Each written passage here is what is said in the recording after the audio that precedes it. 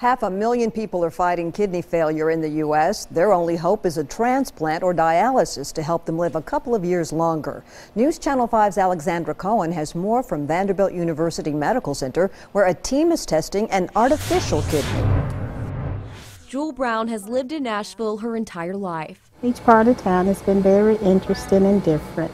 But instead of exploring what Music City has to offer, Brown has spent 15 hours a week getting dialysis. You're always looking for the goal of getting that kidney or them finding a way you don't have to come and do the dialysis. 500,000 Americans are being treated for kidney failure, many of them hoping this treatment will prolong their life 5 to 10 years. But there's only about 20,000 patients a year who receive a kidney transplant. Dr. William Fissell is an associate professor of medicine at Vanderbilt University. He has dedicated his life's work to creating an artificial kidney for patients like Brown. We use the same engineering tools that, for example, people use to design jetliners.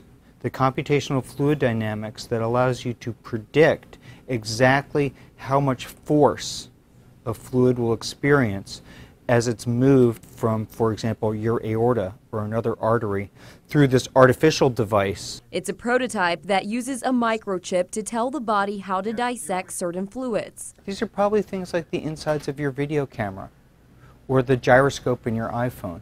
We've taken that technology toolkit and used it to make a miniaturized membrane that's small enough that it can fit inside a patient's body and efficient enough that it doesn't require big bulky pumps to circulate fluid around.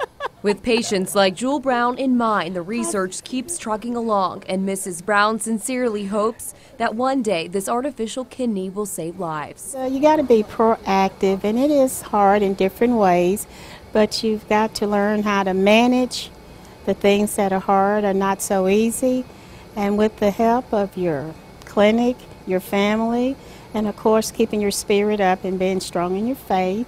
It's a job, but it can be managed. Reporting in Nashville, Alexandra Cohen, News Channel 5. Doctors are planning on testing the artificial kidney in a human pilot program by the end of 2017. Tonight,